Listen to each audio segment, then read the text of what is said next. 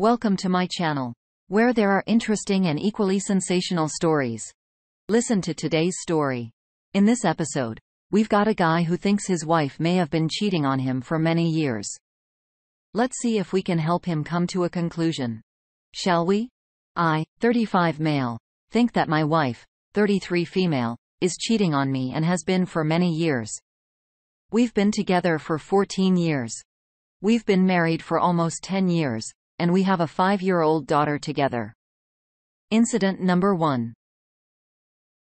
When my wife and I were in college, where we first started dating, we had an incident where she had some really explicit texts from a guy we both knew from school. She even had classes with him. I confronted her about the text. I definitely didn't handle it well, and basically accused her straight out of the gate is cheating on me without realizing there were some possible outs for her. One of those outs was that she claimed that they were just some weird texts that she got from this guy out of the blue. And then if I had paid any attention when I was snooping through her phone, that she hadn't actually responded to them. At the time, I conceded that I may have overlooked that possibility and I have overreacted. She apologized to me for not mentioning it to me that some guy was hitting on her like that, and I apologize for overreacting and snooping. We moved on from there. Incident number 2. Fast forward to this last year. My daughter, wife, and I are at the gas station. I can tell my wife is kind of distant and detached from the interactions my daughter and I are having. I noticed she's glued to her phone as well. The gas fill for our car is on the passenger side, and I have the rear passenger door open so I can take on my daughter while I wait for the car to fill up. I'm really suspicious of what my wife is doing at this point, so I decide that I'm going to take a look over my wife's shoulder from the back seat at what it is. So she's caught up in it. Turns out she's actively in the moment sexing some guy. Like words, descriptions, acts, that very much seem like they've been doing this a while, texting. And looking back with 20/20 hindsight, I'm fairly certain they had been screwing as well. Also, all this crap she was texting was super graphic stuff. Stuff that she never used with me either in dirty talk or when we got intimate. And I know this next admission is pathetic and that it shouldn't matter more than anything else, but the fact that she wanted to share in these acts with this man instead of me really freaking hurt. Probably just my pride talking, but it is what it is. So fast forward 10 minutes when we get home, and I have to suffer through smiling during dinner and the whole nighttime ritual of getting our daughter to bed, so as not to cause a scene by blowing up on my wife for what I had seen her texting. Honestly, that was probably a blessing because it allowed me to collect my thoughts before confronting her. I ended up telling my wife what I saw at the gas station, and right off the bat, tries to play dumb. What are you talking about? Honey, you're making no sense. I told her to not play dumb with me, and I recited some of the texts that I could remember back to her to prove that I saw what I saw. She then goes on to admit that it was a mistake, but that it was 100% nothing physical and that she was really sorry. She admitted that the guy was a work colleague. We talked a lot that night about why she felt she needed to be doing that. A lot of it boiled down to her feeling depressed and lonely. We talked about strategies that we could invoke at home, things that we both could change, to help mend the rift. I guess things felt kind of okay after that. But it felt like the damage to our trust was already done, and I don't think I've ever really recovered. Even that seemingly small moment of infidelity, assuming that was only texts, was such a freaking hammer in my heart. Ever since that incident from last year, I've been waking up every day as a lesser version of my former self. My emotions and propensity to feel anything have been severely muted. Interacting with my daughter is about the only thing that gets me close to a baseline of how I remember my former self. But beyond those precious moments, I'm just a walking, grayed-out zombie that puts on a good face for pretty much everything for my day-to-day. Going to work, interacting with my wife, etc. Most recent incident, number 3. Now fast forward to yesterday. My wife has been gone for a week-long work trip to the East Coast, we are West Coast. I actually had zero suspicions or justifiable reasons to be worried for this trip because things have been going pretty well between us, and she hadn't really given off any indicators of suspicious behavior. But my first clue was that when she arrived at her destination, She couldn't get the Wi-Fi working for FaceTime. And this stayed true for the entirety of her trip. First of all, FaceTime works on cellular data just fine, which we have a ridiculous amount of. I explained that to her without much of a response. Second, I know that if I were gone for a week from my family, it would be my biggest freaking priority to get FaceTime up and running so that I could see my family's faces every time I called to visit, which would be every single night. Which brings me to the next point. She called us in the evening to say good night maybe 2 times out of the 7 days that she was gone. Based on previous trips she's had, this was really strange.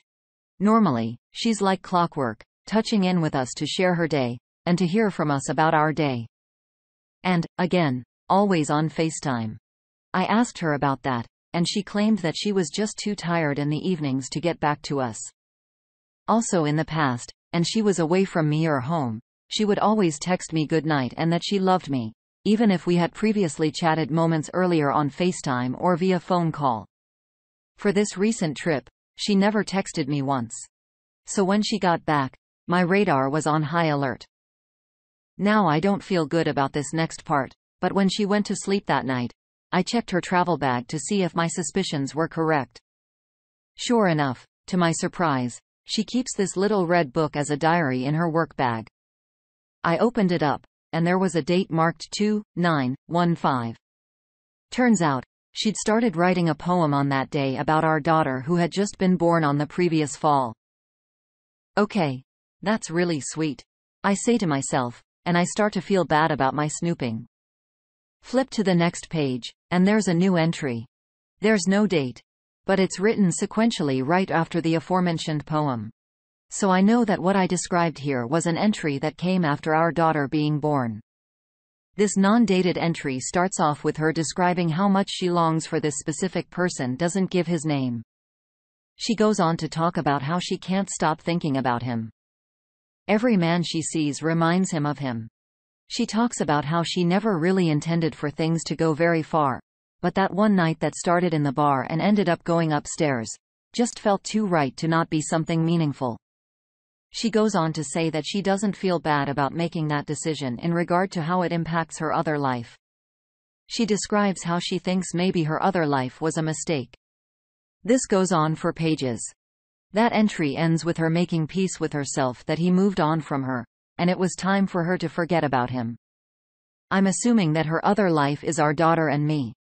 There's only one more entry after the previous one. I took pictures of it and have typed it out here in its entirety. And I quote, "I'm laughing to myself because I haven't opened this book in 2 years, and here I am sitting in his bed in his room at his home, still feeling anxious over so many of the same things. I'll go home after having a week with him, and I'll be asking the same questions. Is he ever going to call again after? Was it so stupid to go on this trip? So funny how I thought we'd never speak again and look where I am. We worked together. We talked almost every day, and he was there for me as a friend. Now here I am. And back with questions. Why were we so hot and cold those first couple of days and then just tapered off? Maybe he's doing that moral compass wrestling, and after I leave, we'll never speak again. This trip was probably a bad idea, but we had a lot of fun. And he did say he'd been looking forward to it. He missed me. He wanted this. I know that. I wish he would just tell me who he wants me, just me, and always me. It's like we dance around things because he still wants us to have this thing happening despite the rest of my life. And I just don't want to talk about that to the point that I'm lying, and I hate lying to him. But meanwhile, every tender moment I have with him is so precious. I can't believe it. I couldn't imagine we'd actually be snuggling on the couch, and there we were." End quote. I haven't slept since reading that last full entry. I haven't confronted her yet either. It's been almost 48 hours now without sleep, and I'm just an emotional wreck. I just don't know how to handle a situation. I guess I've gotten so good at wearing the zombie mask ever since incident number 2 happened, but I've been able to limp through the last couple of days. But it's getting really, really hard to be around her. I hopped online and read some guides on how to deal with infidelity, and most of the guides mentioned therapy. So I'm going to look into that tomorrow. Just filing for divorce isn't so simple. My wife has a serious seizure disorder that is uncontrolled. She can't tell when they're happening. So that puts herself in possibly others. Small kids, especially our daughter to be exact, in danger. I mentioned this as it pertains to custody. Imagine she's making dinner for her and my daughter one evening, and she has a seizure near the stovetop, and the house catches on fire.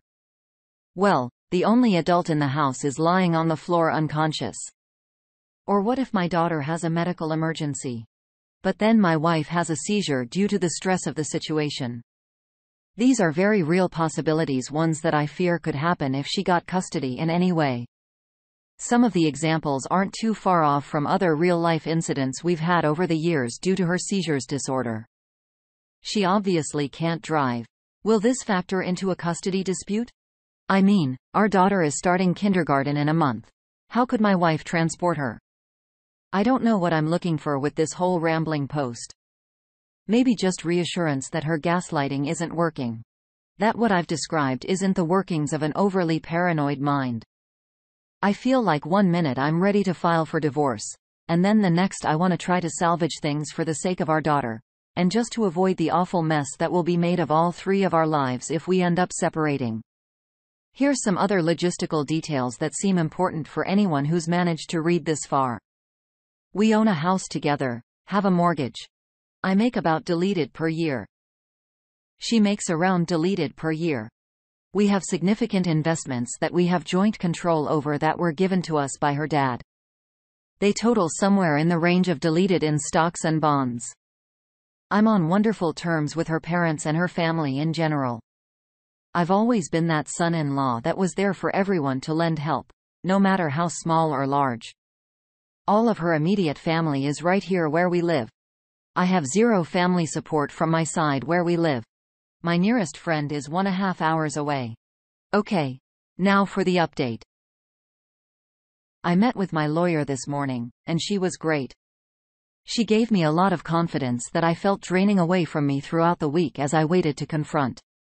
I also had a good friend that was my rock throughout the weekend, and I will never be able to thank him enough. I ended up confronting my wife right after the meeting with the lawyer. I refused to give up any of my evidence. I just said, I know about the other guy, and I need you to talk about it. I just kept repeating that line while she went through crocodile tears and confusion about what I was talking about. It was so freaking hard not giving up any of that information. But I knew that I had all the power in that situation. In the end, she never confessed. I basically moved the conversation from there by saying, well, it doesn't matter if you admit to what I already know or not, because the sex thing that you did last year was enough to destroy any trust I had in you. And I can no longer live like this. From there, she just kind of shut down and became pretty docile. I never brought back up this outrageous thing I was falsely accusing her of. We pretty quickly moved into business-like details about what to do in the short term. Her dad came over and picked her up and gave me a hug and said, let us know if you need anything. I freaking teared up right at that moment. I'm not letting my guard down yet because anything can happen, but I think things may work out for the better for everyone involved. Sounds like the guy's on the road to a better place. Let's see what the community says.